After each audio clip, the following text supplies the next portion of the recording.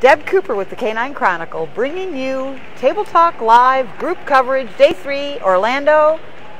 Terrier group, now over. Ken, you had a hell of a group, didn't you? Oh, it was tremendous depth of quality. I needed 8 ribbons or more.